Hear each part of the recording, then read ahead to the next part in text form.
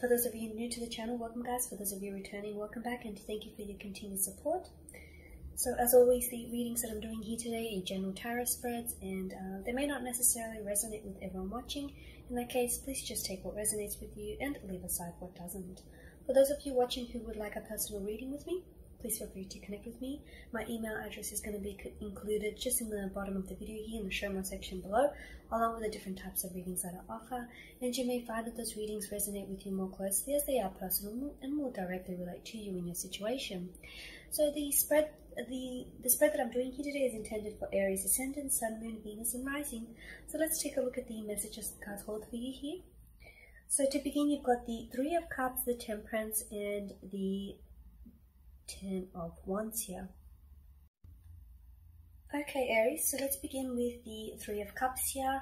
This governs the water element, and it rules the signs of Pisces, Cancer, or Scorpio. Now, whenever we get the Three of Cups in a love reading, usually it's a welcome sight here, okay? Because the Three of Cups denotes happiness, joy, fun, affection, it's party, it's social occasions, gathering.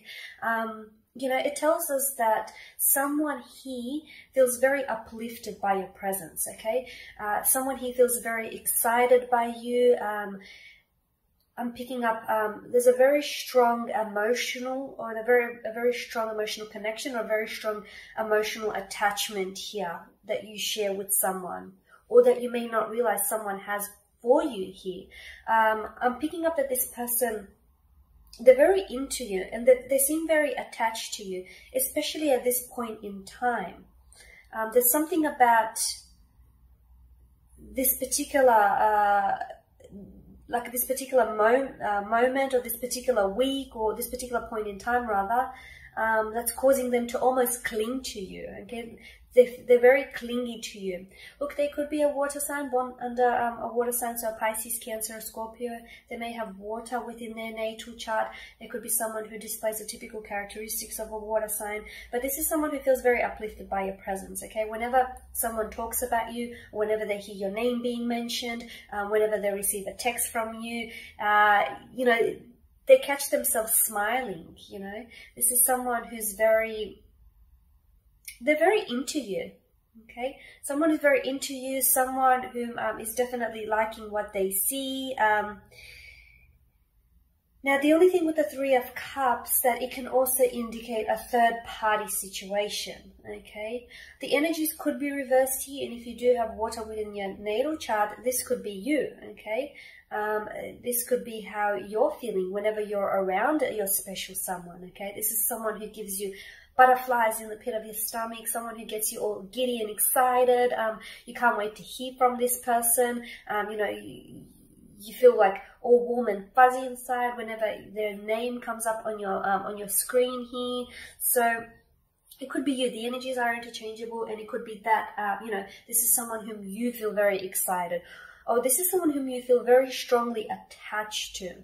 I'm getting there's a very strong attachment to this person here.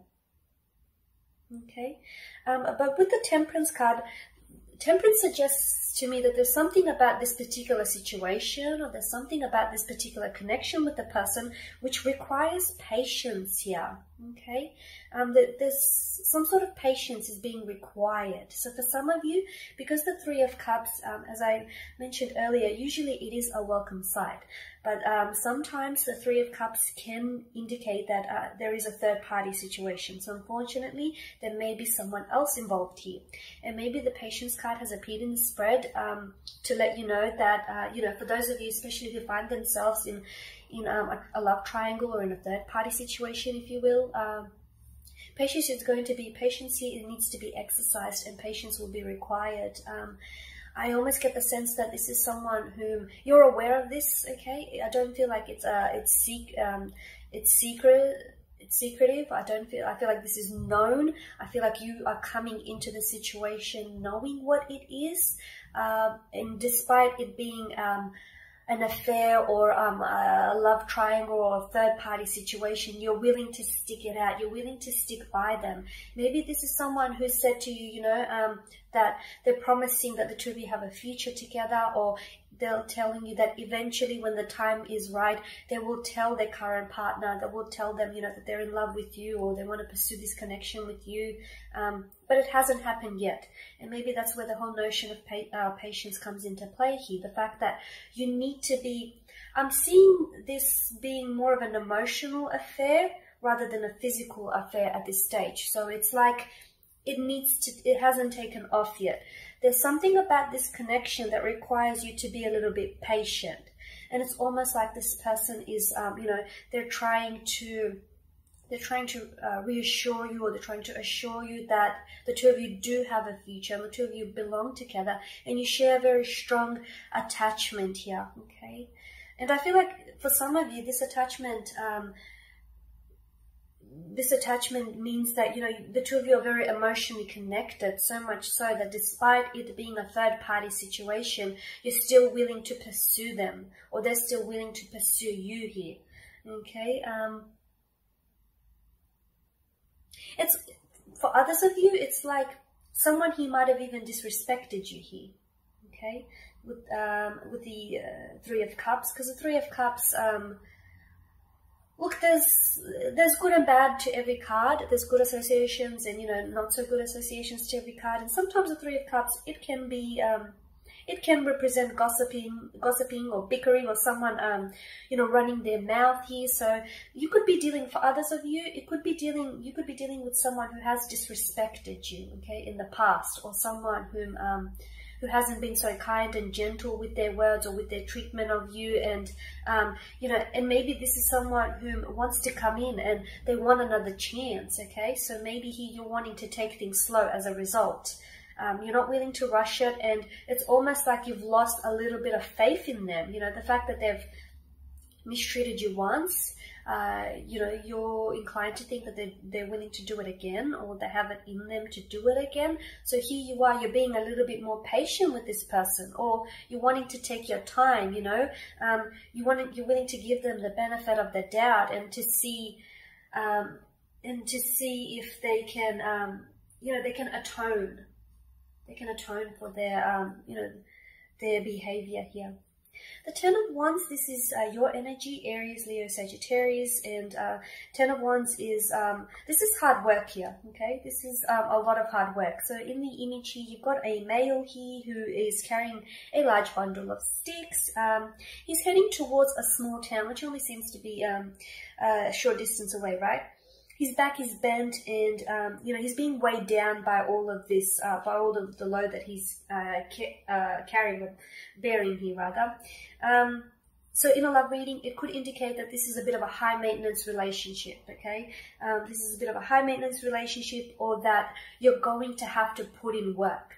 This connection that you share with someone here it doesn't feel like there's not a lot of free-flowing energy here. It just feels like, it's almost like you're forcing here. You're forcing, you know, for the pieces of the puzzles to fit, okay?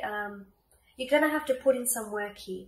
And unlike the Ten of Wands as well, you'll have to remember that it's not love if you're loving alone, okay? So you can't be putting in all the work here, okay? You can't be like the Ten of Wands and you know, trying to carry all this weight all by yourself, because eventually you will crumble from under all that pressure here. So look, there is going to be some patience is going to be required with this connection, and you're going to have to put in some work. It could be like a high maintenance connection, a high maintenance relationship. The person, your special someone, could be a little bit high maintenance and could be a little bit difficult to deal with.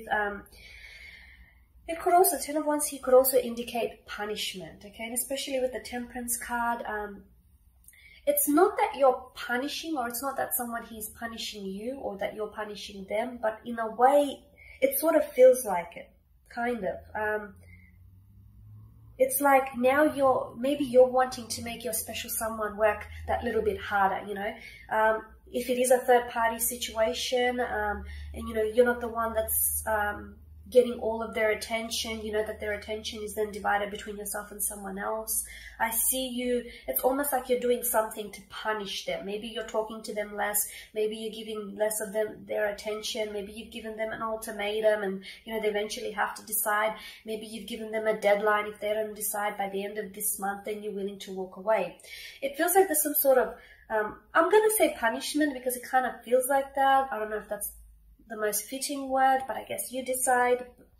But it's like, you know, you're making them work harder here. You're making them sweat a little here, okay? And if it is someone who has mistreated you in the past, and you know that you deserve better, and here they are, they've recognized and they've, you know, acknowledged this, and they're wanting to come back and they want a second chance with you, or, you know, here they are, they're telling you that they'll, you know, they'll improve and they'll become a better person for you and they'll treat you better, but you're wanting them to put in the work, you know, because actions speak a lot louder than words here. So all of a sudden, it's like maybe they've, you know, they sound like a broken record, and this is something that they've told you many times in the past, but all of a sudden, it's like, you know, I want you to show me rather than tell me here. So you're making someone work a lot harder for your attention, for your love here, for your affection. You're wanting them to put in work. You're making them sweat a little, okay? Alright, Aries, and that pretty much sums up your spread, guys. Thank you for watching, for listening. Please subscribe to the channel if you haven't already, and please don't forget to share, like, dislike, or comment below. For those of you that do want the reading with me, feel free to connect. Otherwise, take care, keep safe, and I will catch up with you next week.